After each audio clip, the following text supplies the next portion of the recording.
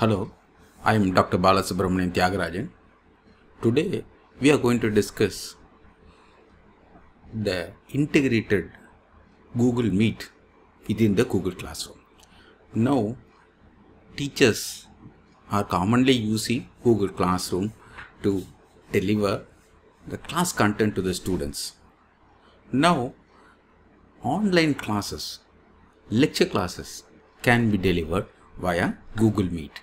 So, Google has managed to integrate a Google Meet within the Google Classroom. This is actually a test classroom which I have created in order to deliver knowledge to the potential teachers and teachers who are enthusiastic enough to use Google Classroom as a teaching tool. Now, as soon as the classroom is opened, as logged in, when the teacher logs into the classroom, this is the screen which the teacher will be presented. This is actually the stream. Let us click the next tab. It's called the classwork. So inside this classwork screen, you get the Google Meet. Now you see the video camera icon, and next to it is written as a Google Meet. Now we will open the Google Meet. Now this is a Google Meet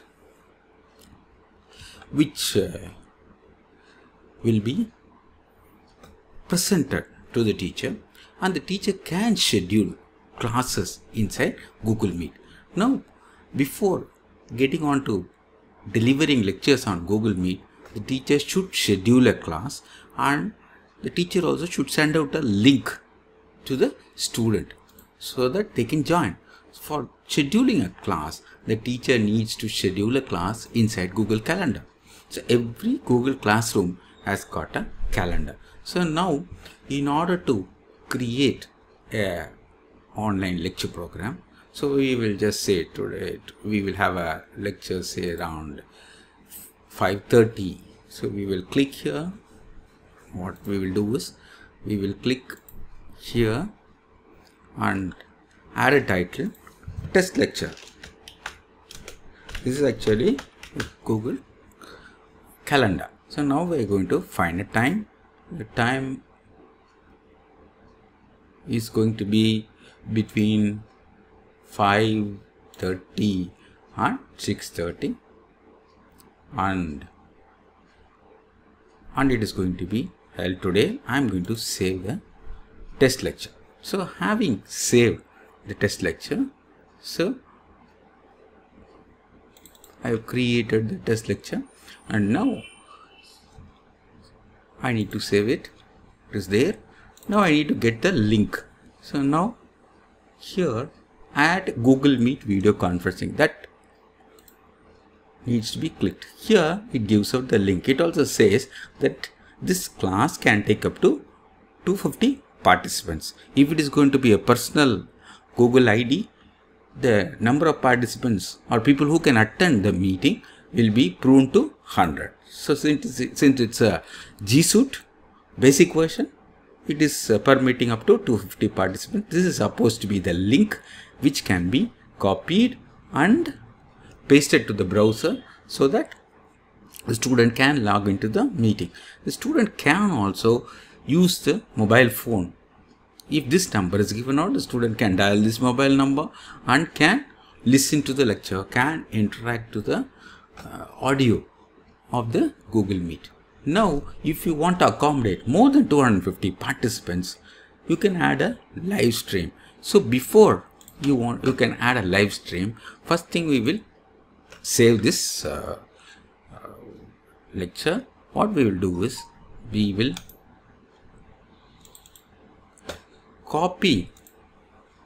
duplicate the same meeting, and then we will see we are going to add live stream to the meeting. So now I have created a live stream as well as I have created a Google Meet. So Meet can be joined actively by 250 participants, and live stream can go up to 1000. So this you can give out. If the student wants to view the lecture by live stream, they can view the lecture, but they cannot interact live with the teacher. They can give out their questions or comments in the chat box. Here, if this link is given out to the student, so naturally the student can use this link to join the Google meeting. So a small description of the meeting can be typed here. Small description of the meeting can be typed here. If the teacher wants to deliver some file to the students, say some text material, reading material to the student, the add attachment icon can be clicked and the attachment can be submitted from the Google Drive, or you can upload the document, select a file from the device, and say for example, we will say Scribus aids, yeah. So I am attaching the file, uploading the file. So what happens, the file gets uploaded and you will be seeing here, this will be shown as the attachment to the student. Student can download the same file from the Google Meet window. So now here manually you can add guests. You can add your students manually by clicking here, and then you can save here.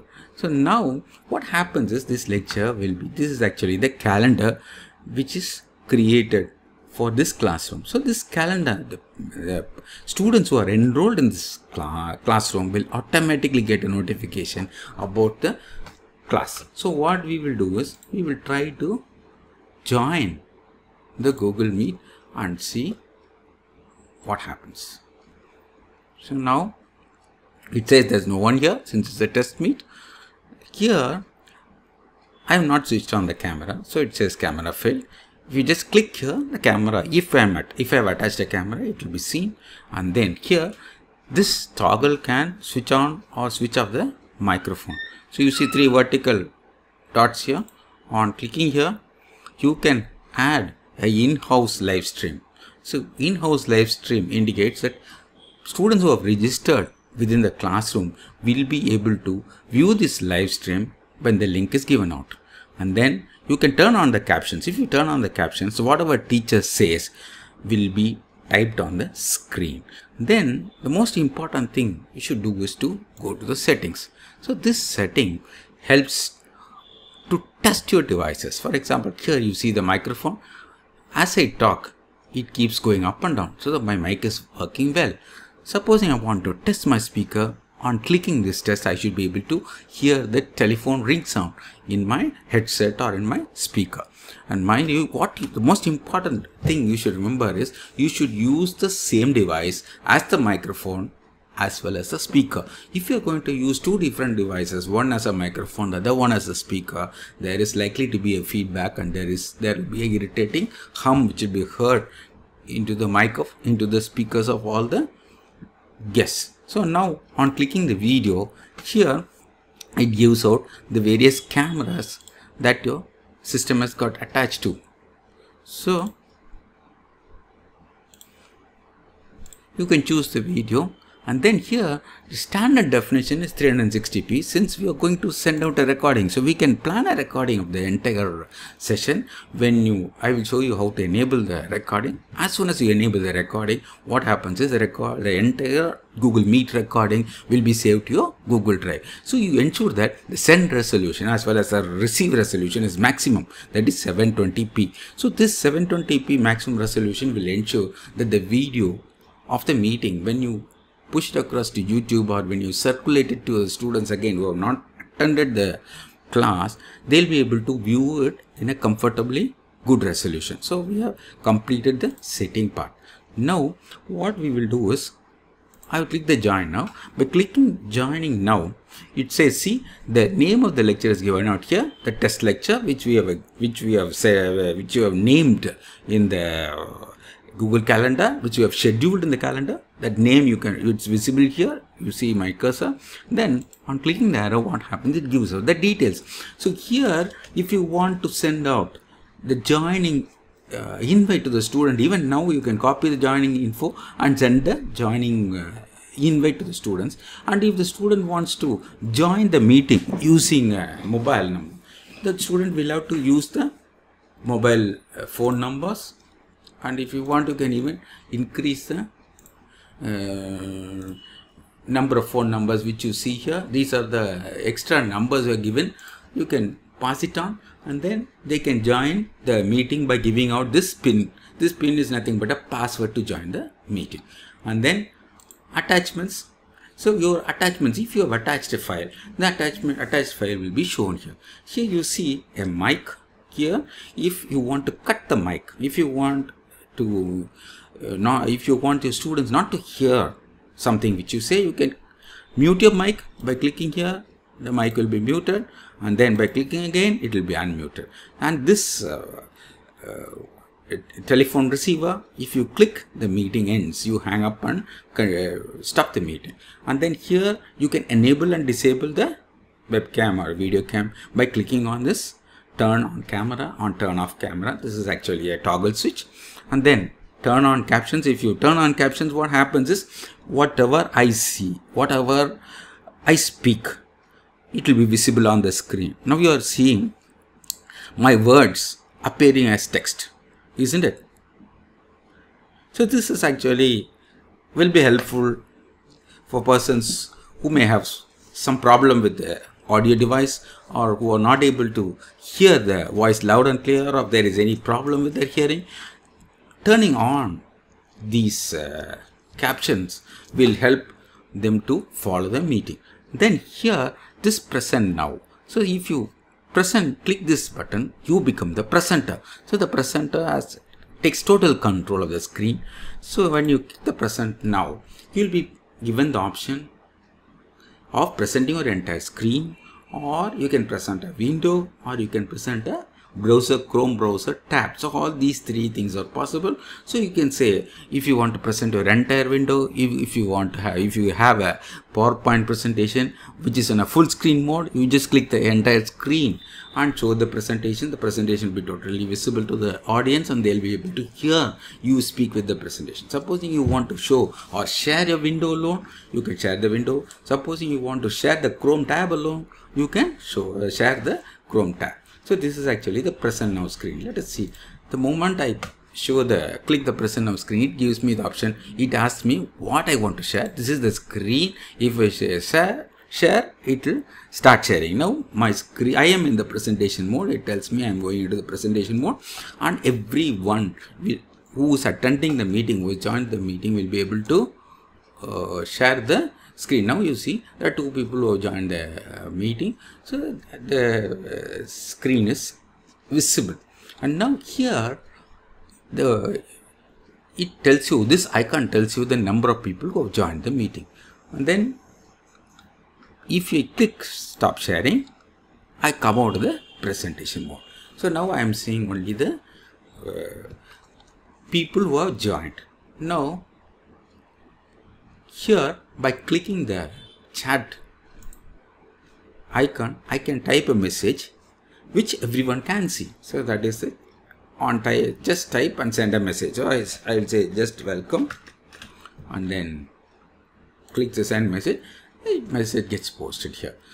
And then people here, supposing you want to show the people here in the center of the screen, that can be done. And now there are some more settings which you should be familiar. So I'll do it again. There are three vertical dots here which shows more options. I'll just click here. On clicking this, I can record the meeting. As I told you at the start of the lecture, that on clicking this record meeting, the entire meeting will be recorded into your Google Drive. You can, as soon as the recording is over, you will receive an email to your email ID that the recording is available for viewing. So you can go ahead to a Google Drive and retrieve the recording, play, or send it across to the students who have not attended the lecture. The next menu is changing the layout. So you can change the layout. I have now placed it in auto. You can say this is actually the auto. You have a sidebar. This is actually a sidebar which will show the people who are already logged into the meeting, and invariably this order in which they are arranged will be at the order of the logging in. Suppose the person who was logged in first will be shown first, the person who was logged in last will be logged in last. And then here, if there are more number, if you want to see, if you are interested in seeing more number of people on the screen, you can use the tiled layout. Or if you want to see only one person, if you want to pin one person, use the spotlight here. when you use a spotlight, you can ensure that only one person is visible in the center of the screen. That is as far as the layout settings goes. And then you can click this full screen and view the entire presentation full screen. And this turn on captions I have already told you. And then you can use a telephone for an audio. And then if there is a problem with the Google Meet per se, if you get across any hitches, you can always report. And if you are not happy with the people who are conducting the meeting, you can always report the high abuse. All these things are possible. And then if you want help, you just click the help and it will take you to the Google helpline. So this is as far as the Google Meet is concerned.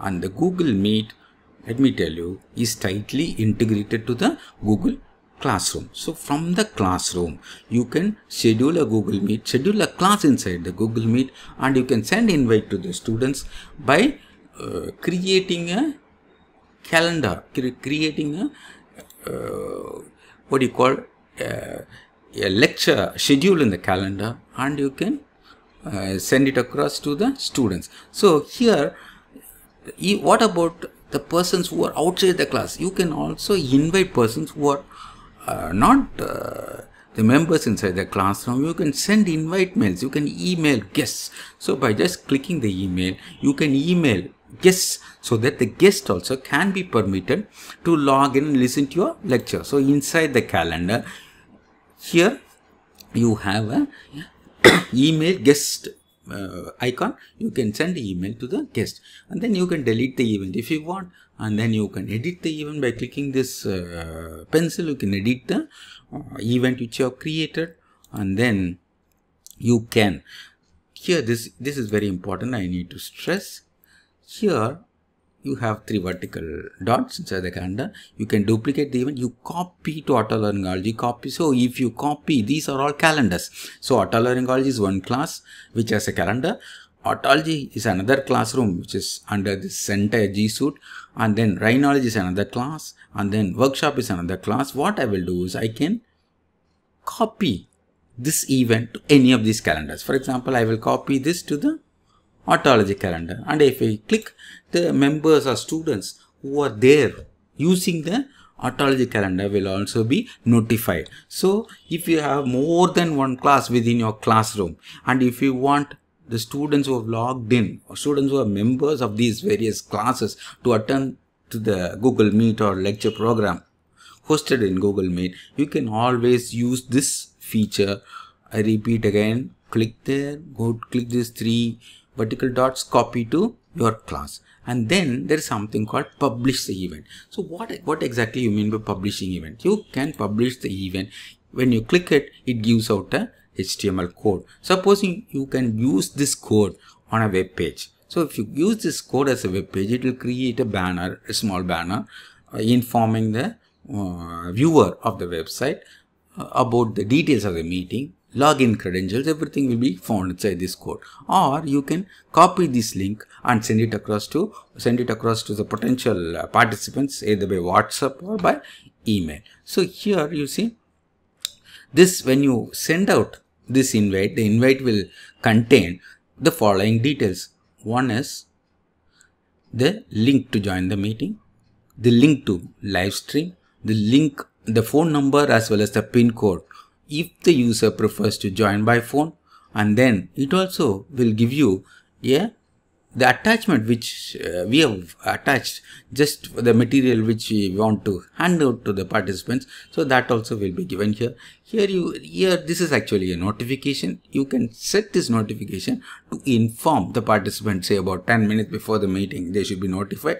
So what happens is they will get a mail and they will get a SMS informing them that the meeting is about to start. So that is all for today. Today we have seen, as a recap, today we have seen how to schedule a class using Google Meet from within your classroom, and how to use this meeting scheduling feature in the Google Calendar, which is actually integrated to that of the Google Classroom. Thank you very much.